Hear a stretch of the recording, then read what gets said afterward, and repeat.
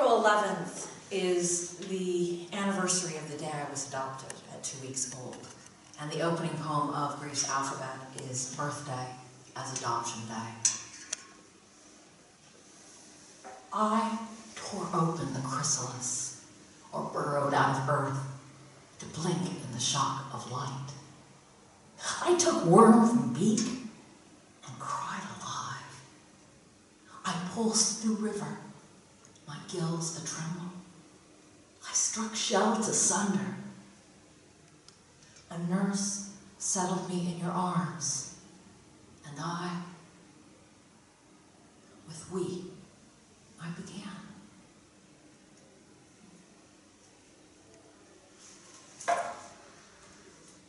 So, as was mentioned, I was born in and grew up in the oh-so-glamorous place, the American Midwest, which means our family holidays were always, and we had a camper that we attached in one of those pop-ups, and we would drive, so it was always either Illinois or a contiguous state. So, there's the epigraph locates this poem as Lake Schaefer, Indiana, and this is called First Poem.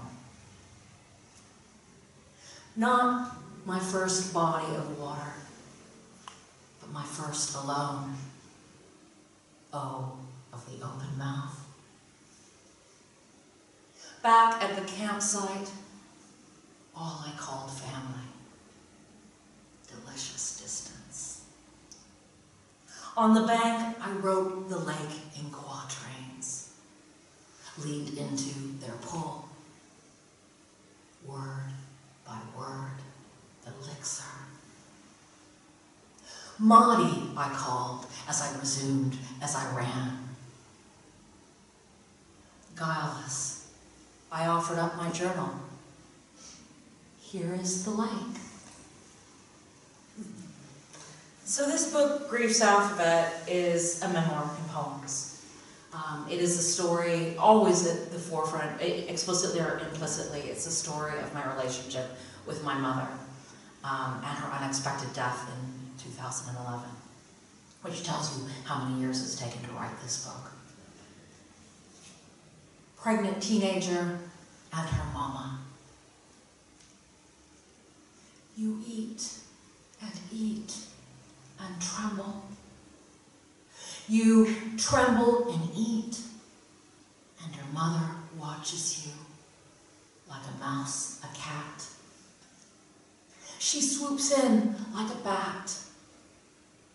You hope to be claimed. She alights beside you. Your hands turn, palms up. Apology. Kangaroo, she plucks and drops you in the warmth of her pouch. What'll I do, you think? No need for speech. Her tongue's on your fur, or her love's your skin.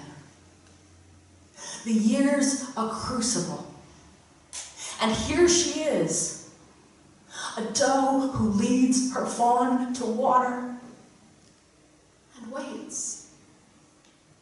Oh, how she waits. I was pretty lucky. So this image on the cover, the cardinal in the snow, you all get your Christmas cards with robins. We get ours with cardinals because this is the common sight, the bird we see in the winter in the American Midwest. And indeed, my head of department at Bristol told me recently that as a girl she used to collect stamps of the state birds of the U.S. and so many of them were cardinals, which I didn't realize went beyond Illinois. And so that image first kind of appears in this poem. Homing. Back from California, back from England, I, with my mother, became we. If snow blanketed the yard, we saw a cardinal settle on it briefly, brilliant red, sharpening the white. If rain fell, We lingered and chanted in the rooms where it could best be heard. In summer, we breakfasted on salted melon, ate corn on the cob with dinner. In winter, orange cinnamon tea fragranced the air. For most lunches, we traveled to find another enclave, ideally a booth, where we could relish General Cho's chicken, or toasted bagels with red onion cream cheese, or BLTs on sourdough. We drank large glasses of iced tea. We talked about how this grandchild/nephew aced the state math test, how this daughter-sister liked her new job as a teaching assistant. And we talked like this for days. I was like that red cardinal on the white lawn, easy in brightness, except I was too wee. So the first section of the book is called Origin Story and comprises half the poems. The next section is called The Brink.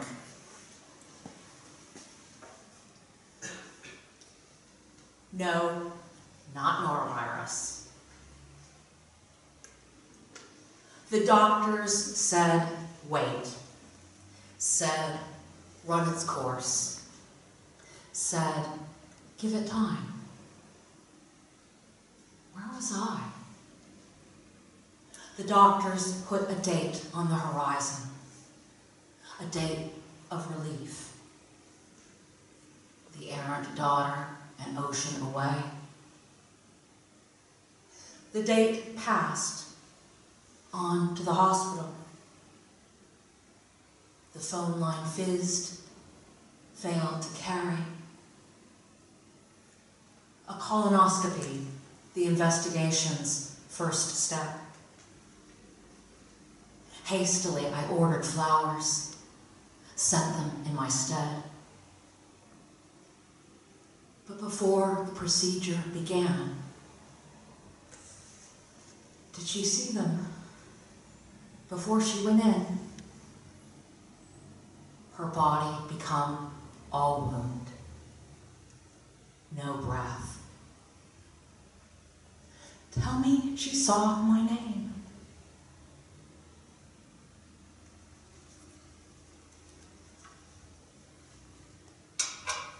The last kiss. In a borrowed coffin, I sat, I tipped, I slouched on a cold, cold metal chair. I spoke by weeping and wept by keening. Her skin touched up artificial orange. I swayed, I lurched, I craned. All my names for her, I tried, I sang, though I saw.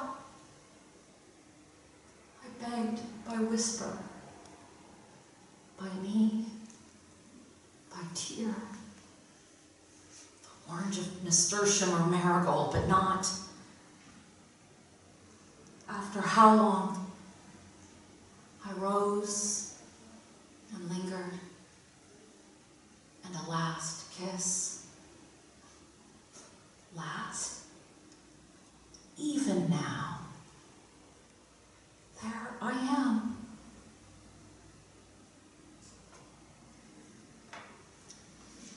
The last section is called Orphanage. Well, I should show you, the book comes with pictures. I've never done this before, but because it's a memoir, there are candidates throughout. And you've got to see this, I mean, I don't know, it's too small. But my mom and dad, when they were young, and they just looked joyous to be cuddled up together like that. I love this photo of them. So 2 more poems. This is called The Maudie Box. So I should have said when I read first poem that Maudie was my first name for her. I didn't call her Mommy, I called her Maudie, and that stuck. The Maudie Box. I try to remember all there is to remember. I labeled a box file the Maudie box. Maudie, my first name for her. Inside, letters, cards, photos, postcards, post-its. My mind is another Maudie box. Inside, her fondness for French burnt peanuts, the time she cried when the radio played, when the radio played Anne Murray singing "You Needed Me," ticket stubs for John Denver and Peter, Paul, and Mary. The upright piano she never played, never urged us to learn. I collect and collect the novel from her bedside, bookmarked never to advance, the framed photo of Pope John Paul II that disappeared from our dining room wall, a predilection for TV's reality talent shows, home refurbishment. I cannot stop. Is it too late to become a better daughter? Yes. It is too late. Still,